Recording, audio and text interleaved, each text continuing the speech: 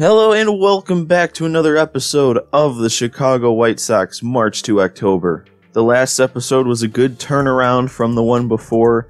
We got back on track with 5 wins in a row. We came from behind in the moment to give us the momentum boost. We also were able to make a trade for a starting pitcher, Jordan Montgomery, from the Yankees. We traded away AJ Reed, who was a first base prospect in our minor league system. Didn't really have any plans for him going forward, so thought it was the perfect trade to add another arm to our rotation. And then our very next moment was actually to get a player lock boost game with the new Jordan Montgomery, which is huge because he actually hasn't pitched at all this season. He's been in the minor leagues the entire season. So we have the chance to be the first impression made on him in his March to October, and hopefully we can get a couple of pluses with him. And also real quick, I wanted to mention, since AJ Reed was from our players to shop screen that I set up, that left a spot open, so I decided to put Gio Gonzalez on there because he's pretty much the one that Jordan Montgomery replaced, and he's not having the best year, so we might not be able to get too much back from him if we do have the opportunity to trade him. But I just threw him on there because there was really no one else that I had in mind to shop around. And it's actually kind of funny because last night I actually had a pretty vivid dream that I got a ton of comments on my last video when I made this trade that I was an idiot for making that trade and it was a horrible trade.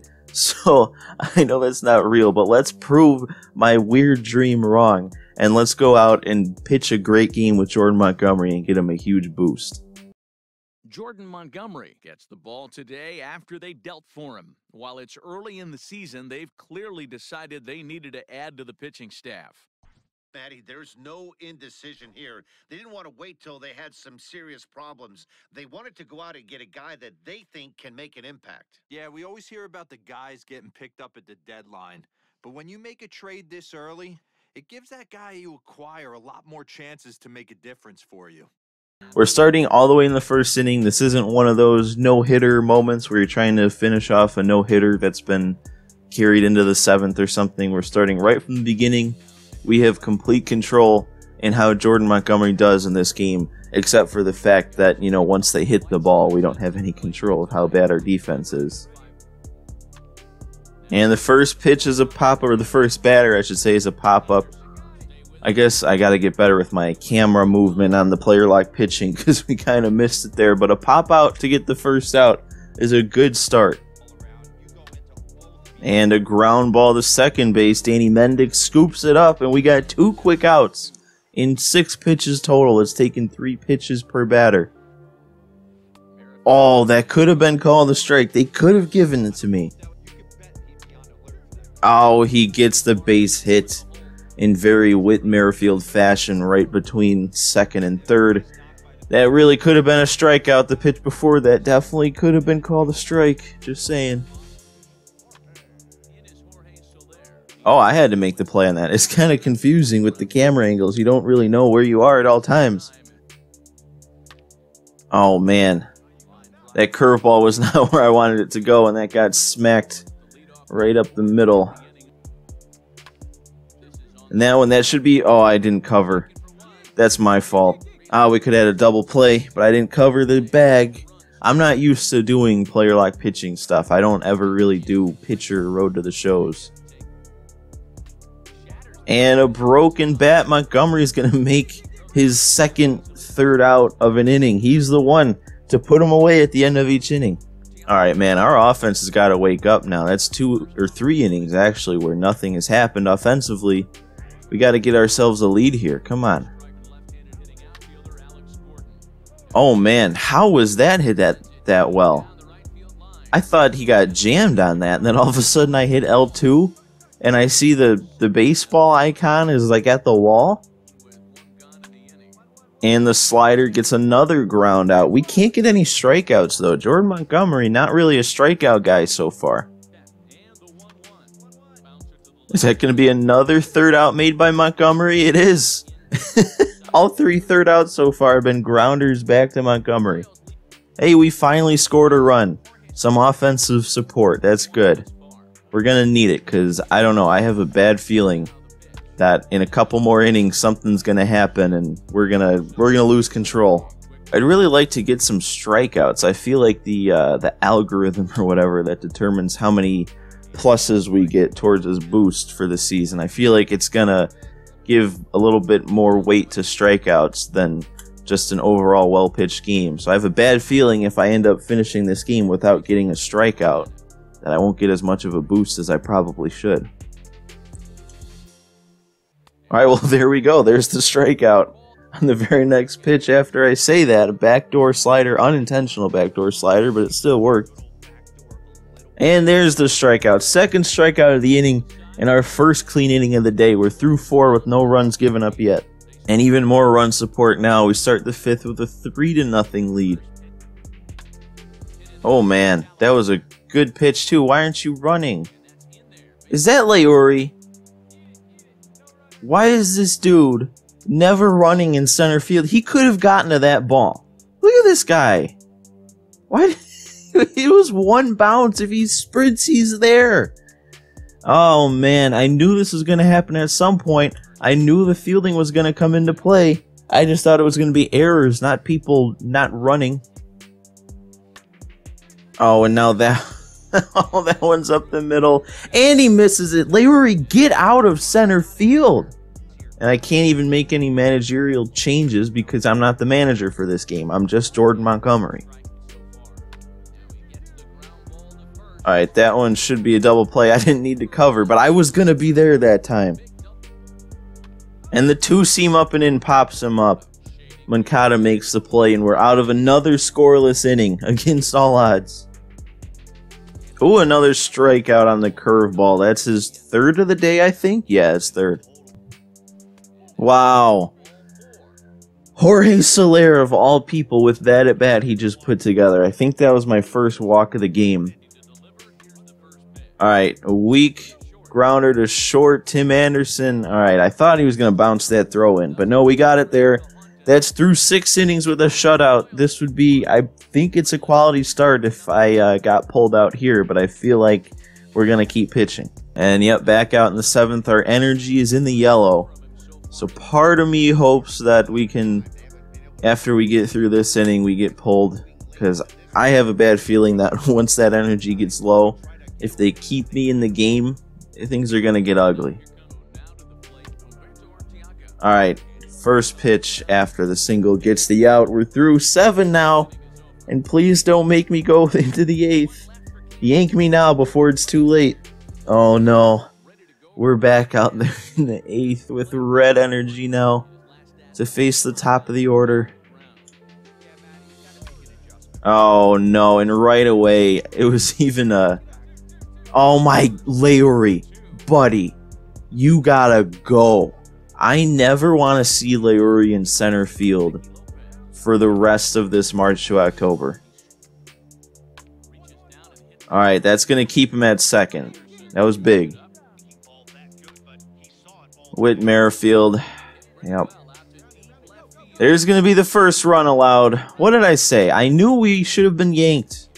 I told the game, I said, before it's too late, get me out of this game, but no. And now what? They're going to keep me in the game. No, they're not actually. They're taking me out. Okay, good. No, the Royals actually did win. We got 2 pluses for Montgomery, so that's actually a pretty big upgrade there. Unfortunately, we got a snowflake because the CPU decided to blow it. Man, we did. We gave up a 2nd run in the 8th, another one in the 9th, and then in extras, the lead was lost. The game was lost in the 10th. Alright, so Montgomery with the 2+, that's actually pretty big. That should give him a really nice boost for the rest of the year. Our momentum probably isn't going to factor into these simulations here. Yeah, this is just telling me I could adjust this after making the trade, but I already did. I'm on top of things. And we split the series with the Tigers, took the first game from the Indians, and it looks like that's going to be what our next moment is. June 10th. We're about a month away from the All-Star break. Oh, and we can definitely hop into this next moment here. Top of the 9th, 1-run lead, 2 outs, 2 runners on. We need to complete a save. Alright, this is just a get in, get the job done, get out type moment. No intro, no anything. Francisco Lindor at the plate, Carlos Rodon pitching, trying to go for a complete game shutout. I don't know if I'm going to give it to him. Sorry, Rodon. Sorry about not being able to finish your complete game shutout, but we got to get this win here. And a fly ball to left. Eloy makes the play. It's never a guarantee with him out there, but 2 pitches does the job. We walk away with a win against the Indians. It's only going to give us a 1+ and an extra plus because of the shutout. Nice. And we did pin a loss on a division rival. So we got another win. The Indians moved down in the standings a little bit more. And our momentum is big enough to get us a couple more wins. And we actually sweep the Indians. Take the first game against the Astros, but then lose the series. And we're going for the sweep against the Tigers now. Man, another opportunity to do almost the exact same thing that we did in the last one. Bottom of the 9th, 2-run lead this time with 2 runners on. May as well hop into it. The White Sox have put together a strong campaign so far this year. For more on that, here's Heidi Watney. Matt, in the face of media skepticism all along the way, this team has now exceeded expectations for about a half a season, and the rest of the league is taking notice. There will still be plenty of doubters just waiting for them to falter so they can say, "I told you so." But these players say that only motivates them more, and that as long as they have their fans and each other, they're good. All right, thanks, Heidi. Next for the Tigers. All right, well, we actually did get an intro for that one. We also have Jimmy Cordero on the mound. I haven't used him yet, but he's been pretty good in the simulations. All right, real quick. It's just because I noticed when I was in the bullpen that Ronaldo Lopez was listed as a reliever. We all remember after the trade that I made for Montgomery that the game automatically moved Lopez to the bullpen, but then I changed it and moved Lopez into the rotation, moved Gio Gonzalez into the bullpen. But look who started this game. It's Gio Gonzalez, giving up 11 hits and 6 earned runs in 5 innings. No, this one's not going to be clean like last one. We can't let that second runner score. Eloy, you have to get it in. You have to get it in. What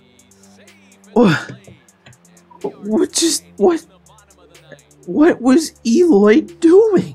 I always mention that nothing is a guarantee with Eloy in the outfield.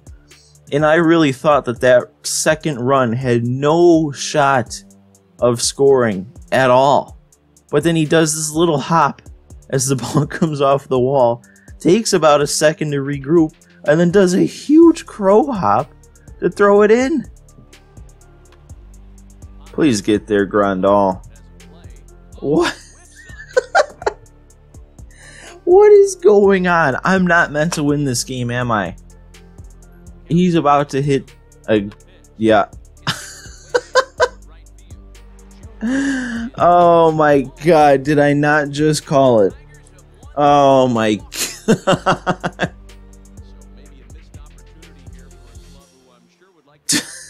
Oh my god. Oh, you have to be joking. That garbage gives me 9 snowflakes? You all know that that was not on me. I mean, maybe the pitch that whoever that was that hit the tying double, maybe that pitch's location was on me a little bit. But the fact that 2 runs scored on that and then that walk-off happened, that has nothing to do with me. Oh my god, that is the biggest snowflake I've ever seen. Just when we were getting on a roll too. Our next moment better come quick, because we're going to get a lot of losses if it doesn't. And it's not. The game is just dragging it out. I don't know how many losses we got there. Able to sneak in a couple wins, though. Okay. It's not another high leverage situation. Well, what an insanely up and down episode that was. We were on a roll. Montgomery pitched great. He got a 2+. Everything was looking good. We shut the Indians out, and then all of a sudden, boom. No more momentum. I do think before that Tigers moment, though, our projected wins did touch 88. So that's our newest high. But now we're sitting at 86, which is still a pretty solid amount above what we were at. So we're still exceeding our expectations by a lot. We also managed to move down to third place in the division. Both the Indians and Twins are above us. The Indians are now projected to win the division by 2 games. We're only a game and a half out as of now. So we're definitely not out of anything right now. We just got to overcome that big snowflake that we still have. Even though it contributed to a lot of losses already, we still have plenty of chipping away to do at that before we're back in the positive in terms of momentum. But that is going to do it for this episode. A lot happened in this one. We did a lot of different things. And after the dust settled, we are literally exactly halfway through the season at 81 games. So in the next episode, I'll probably do a little bit of a mid-season stat update, and then we'll go ahead and play that moment against the Tigers in the 6th. But for now, make sure to hit that like button if you enjoyed this video. Let me know anything you're thinking down in those comments below, and subscribe so you don't miss any more of these March to October videos as we're moving closer to the end of the season. But that's all I've got for you guys in this one. I hope you all enjoyed, and I'll see you next time.